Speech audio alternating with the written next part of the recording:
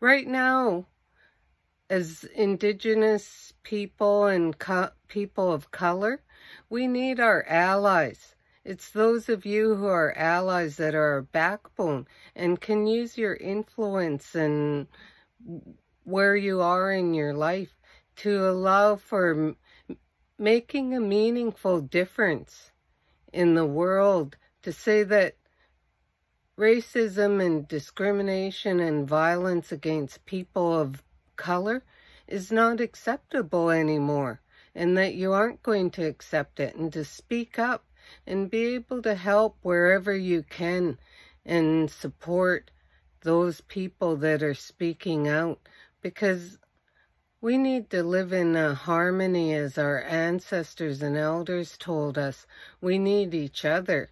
And that's what's going to help us in this world to be able to make that meaningful change.